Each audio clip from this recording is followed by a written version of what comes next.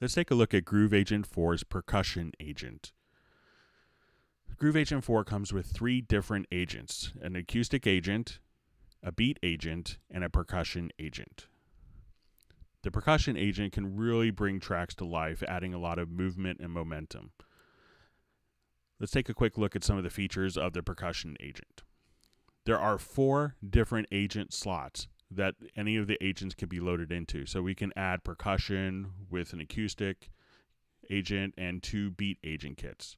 When we look at the interface, these will respond to different MIDI channels. So MIDI channel 1, 2, 3, and 4. Clicking this key here will allow you to open up a virtual keyboard so you can trigger different samples. And when we look at the samples, we can see that we have just about every percussion instrument that you would ever want in your production here. So we have different congas, wind chimes, cowbells, triangles, maracas, timbales, hand claps, cowbells. Can't go wrong with that. All these instruments combined right here. Now, we have these working across our 16 pads. So we see 16 pads, but we can have 8 banks of 16 pads. So for all the different samples, we're using 6 of the banks here. So if we wanted to just be able to trigger the sounds here, or to trigger the sounds directly right on the interface itself, very easy to kind of figure out exactly what you want to do. These are the notes here can be changed as well. So if you wanted to remap the MIDI note assignments, you can click here. And then as you do that, you can now right click on the pad and you could say, let's learn the trigger MIDI note, or you can assign the trigger note to a particular pitch. So if you wanted to even augment or layer different percussion elements, it's really super easy to do. When we look at our main interface here, we can see that we have a number of different options. So anytime that you select an option, you'll get the adjustable parameters here for the selected object. So if I wanted to go to my conga sound, not only can I adjust how much is being fed into the room, the tuning, as well as the attack, hold, decay. If I select the wind chimes, the high congas, the timbales, the hand claps, we can get all these different settings. We don't just have like one low conga sound, so we could actually have, 5 different choices. So if I come here and I wanted to adjust the tuning, we could do that. And if I have a different sample for that type of conga performance, so it's not just one particular sound that's going to make up that element. Each of the percussion elements were sampled in 16-bit and 24-bit, so you can toggle back and forth between the 2 different bit depths if you need to have more resources for your computer to fit in the project. There's also a pattern layer, so we can toggle back and forth between the instrument layer for the pads and the pattern layer for the pads. And as we do this, if we're overlapping on our pattern notes and our instrument notes, we can come to the bottom left-hand corner here and assign the patterns to be on a separate independent MIDI port B. As we kind of play a pattern, we could just kind of start off here. We'll hit play.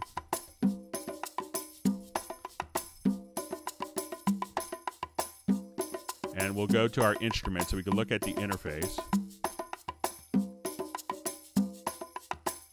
And we're also going to have the MIDI effects section. So if I wanted to select a particular sound and add flams or even delays that could be pitched and musically timed.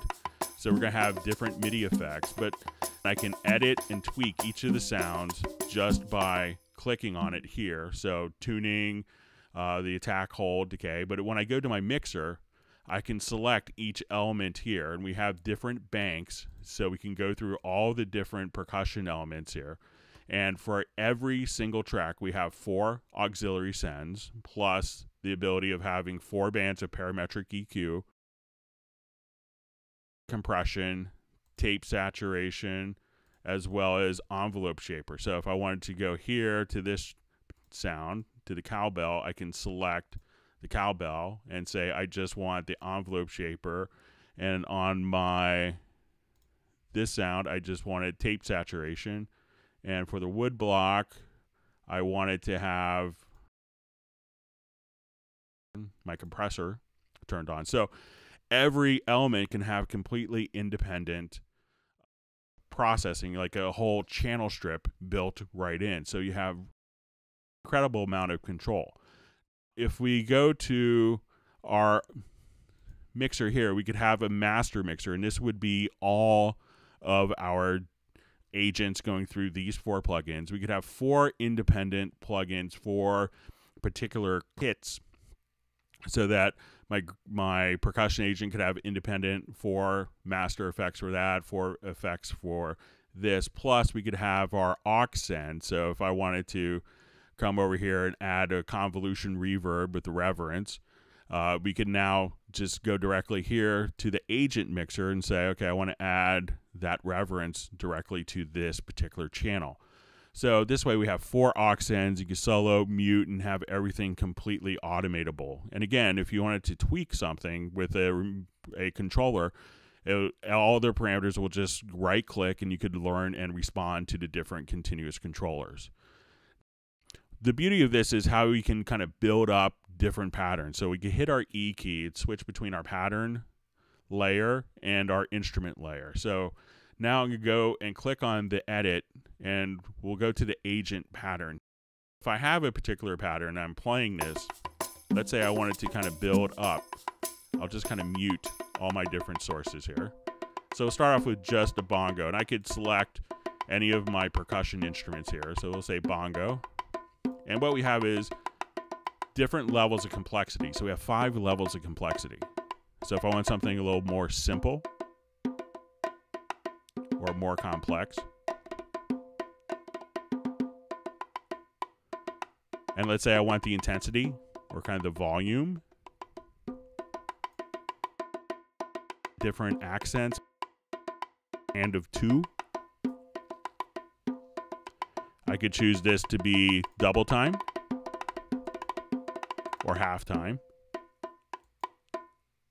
And I could also randomize the complexity. So now if I want to bring in different components,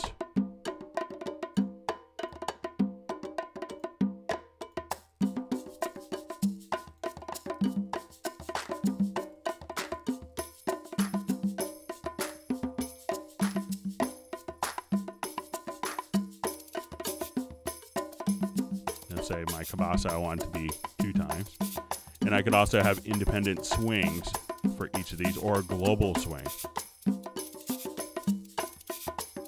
If I go to a different pattern, I can just click this.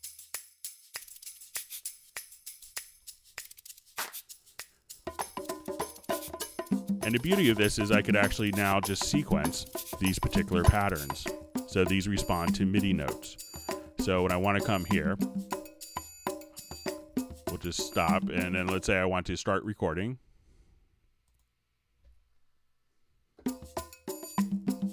And I just hit my MIDI controller.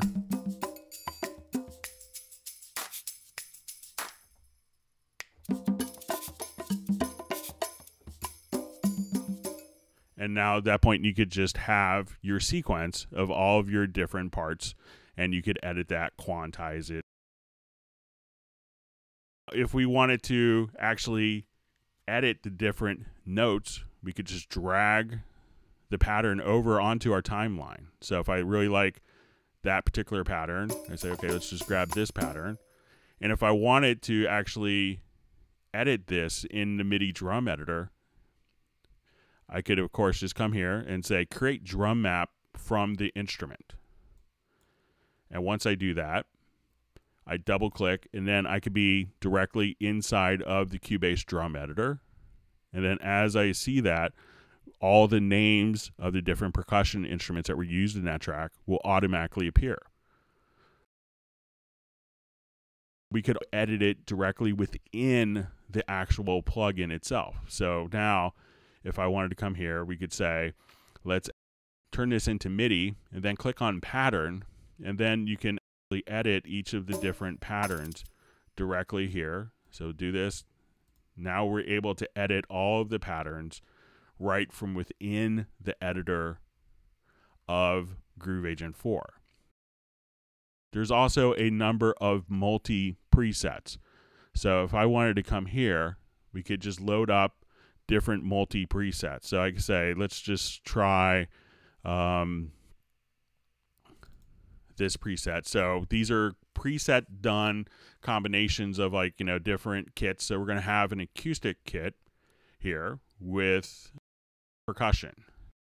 As I hit play, it's going to trigger both patterns.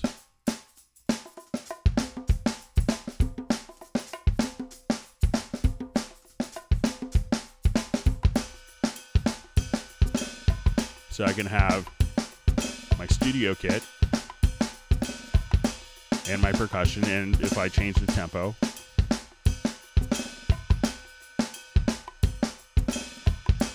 when I trigger the pattern here, it's going to trigger the same pattern layer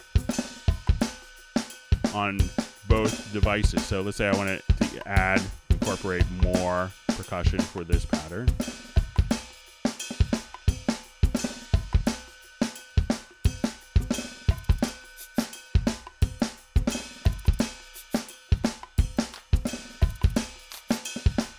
And let's say we will load a different percussion. So we just load up presets that are optimized to work together. So now that we do this,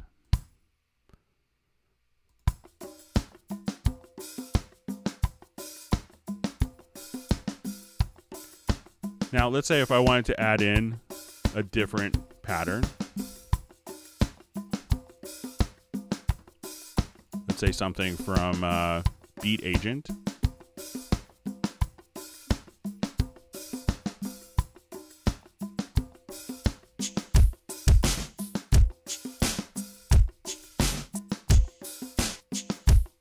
And let's load in a different kit, maybe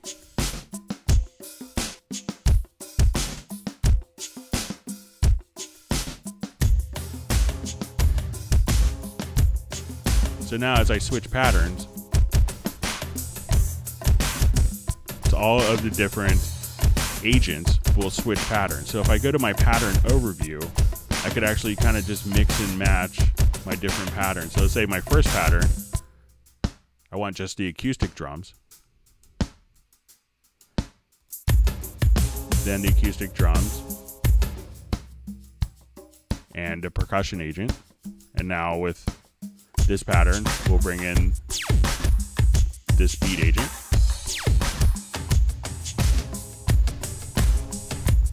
So this way, you could also say, I want to take this pattern and just move it there, so you could change the order of the patterns. And again, now that we go to our mixer, if I select my kit mixer, I can blend all of the different components together.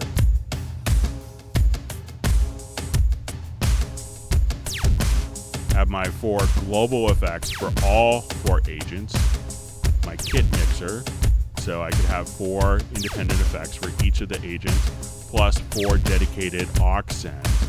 So as you can see, you know, just working with the percussion agent, you can get a tremendous amount of flexibility and really bring tracks to life. And again, all of these working together make Groove Agent a very compelling package for coming up with drum and percussion parts.